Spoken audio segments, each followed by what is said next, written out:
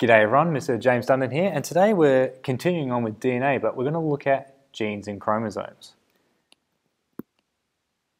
So we already know that DNA is this double helix that consists of this sugar phosphate backbone, but also has these nitrogenous bases that join the rungs together. And these bases can be adenine, guanine, cytosine, and thymine, and together they make up the code, and this code is specific to every single living organism. And it's really long. So long that it's, could be 1 billion bases or more in distance. So in prokaryotic cells, this DNA is not quite that long, and it's just one circular piece of DNA. However, in eukaryotic cells, this DNA in eukaryotic cells is quite long, but it gets broken up into bite-sized pieces.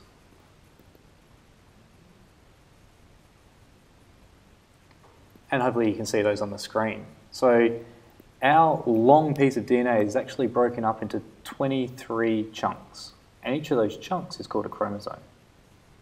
So I've just done a sample here and we've got 6. Okay. If we look at one of those chunks, one of those chromosomes in detail, you see that it has specific sections called genes. And each of those small sections has a specific DNA sequence, and it codes for something unique. If we look at this diagram here, you can see that we've got this section here on this chromosome, and if there's a mutation in that particular gene, it causes this Mengsk syndrome. So most of these genes are actually described by when there's mutations in them, and we get some kind of error. But a gene is just a small section of that chromosome that has a specific sequence that codes for a specific protein. Now, in humans, all of those genes are basically identical. Okay, so we've got 23 chromosomes. On chromosome 1, we're going to have a set of genes. On chromosome 2, we're going to have a set of genes. And chromosome 3, we're going to have a set, and that's going to be the same for every single human being. They're going to have those same genes in those same locations on those same chromosomes. And so if we look at another one down here, we've got this hema gene, which if it's mutated is responsible for hemophilia.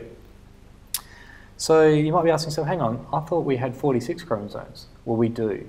So our length of DNA is cut up into 23 pieces, but we have 2 copies, one from our mum and one from our dad. So when they combine, we get those full set of 46 chromosomes. But again, so what that would mean if we look here is we would have another version of this chromosome, and the other chromosome would have in the same spot the same gene.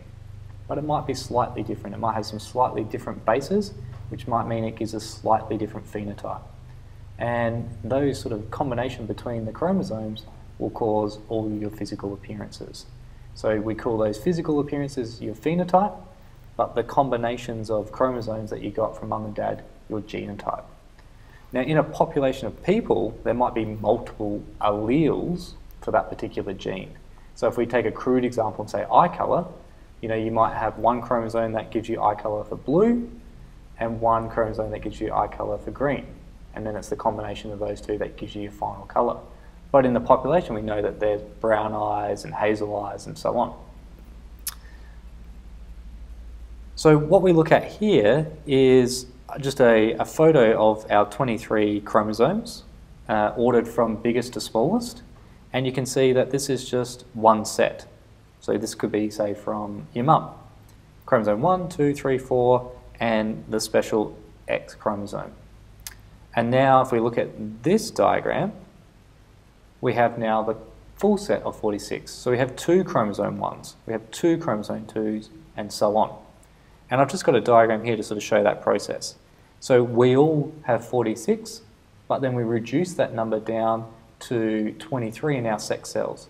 So in the egg, women will reduce their 46 chromosomes and just choose one of chromosome 1.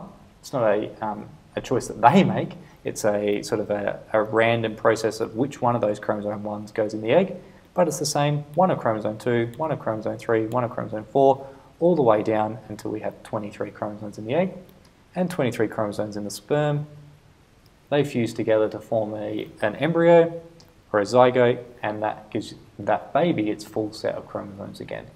And obviously we can get a bit of variation, which we'll get to later on, about, well, which one of these two chromosomes did the mum pass on to her egg, and then which one of these two chromosomes did the dad pass on. So there's lots of variations that can happen in the offspring. So I've got one question at the end here that hopefully can start having you think about something a little bit different, is, okay, so these genes code for proteins, and all the proteins are just a sequence of amino acids. So if the DNA codes for the amino acid sequence, how many, well, we can't just have adenine code for one of the amino acids because we've got 20. So how many of those bases put together do we need to code for one amino acid? And it's mathematical, if that helps. Okay, thanks for watching. Find us on Facebook, Anytime Education. There's lots of other biological videos and some from my colleague Jeremy Lecornu. We've organised them on Anytime Education under different categories. Check them out there and make sure you subscribe if you enjoyed this video and you want to see more of them. Thank you very much.